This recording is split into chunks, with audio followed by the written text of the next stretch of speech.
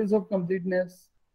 It means that suppose if I am asked to present 5 documents under eUCP and I have presented all these 5 documents, then I need to give a separate letter or a document stating that the documents are complete now.